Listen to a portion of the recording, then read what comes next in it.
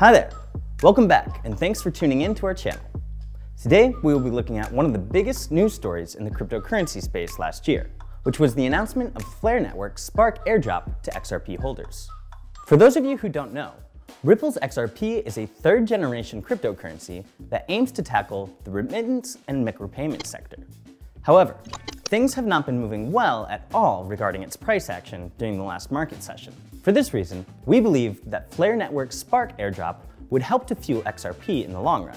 Don't worry, we'll tell you why this particular airdrop is important. Before we dive further, let's turn our focus to what Flare Network really is.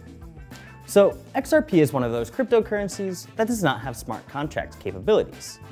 Likewise, it does not support building applications on top of it, like Ethereum, for example. This is one of the reasons why Flare Network is important to XRP.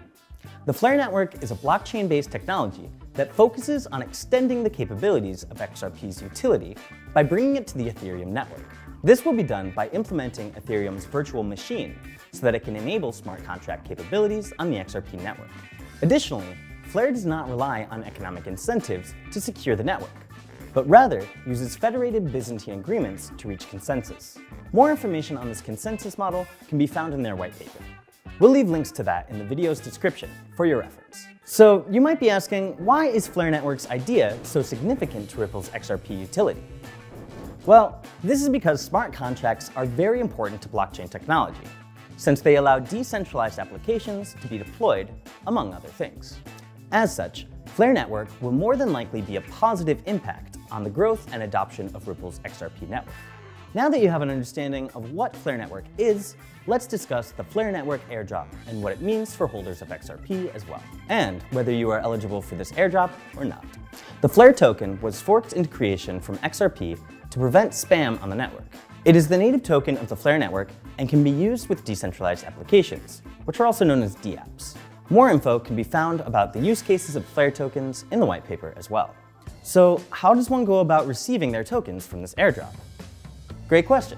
So every XRP holder who had tokens in their wallet, like the Atomic wallet, at the snapshot date, which was taken at December 12th, 2020, will be eligible to participate in this airdrop.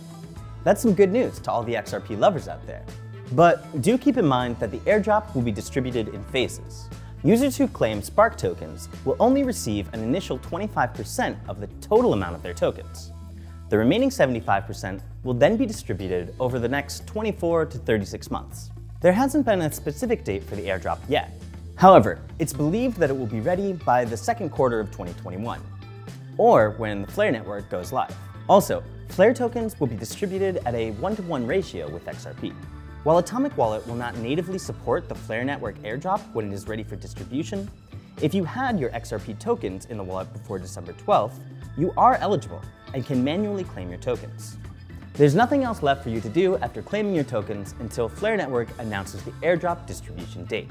So, at this point, you will need to undergo these steps to claim your Flare tokens and wait until they are ready for distribution. The first step that you will need to undergo is to download the Sum wallet on your mobile device and set your password. You will then need to import your XRP private key from Atomic to Sum wallet by choosing the family seed as the secret type of your account. Going forward, to claim your Spark tokens, you will have to use a web tool, which can be found in the article as well. Before you proceed, you will need to read and sign the disclaimer, warnings, and acknowledgements. On a different note, you should be mindful that you are using these tools at your own risk, and they are not affiliated with Atomic Wallet. Once that is done, you will be offered the option to generate a new ETH address, if necessary. However, you can skip this step, since you already have an ETH compatible account from your Atomic Wallet. Okay, so as an XRP holder, you will then need to sign a reference to prove that you own your account, after which you will need to provide your ETH compatible account address, or your ETH public key from Atomic.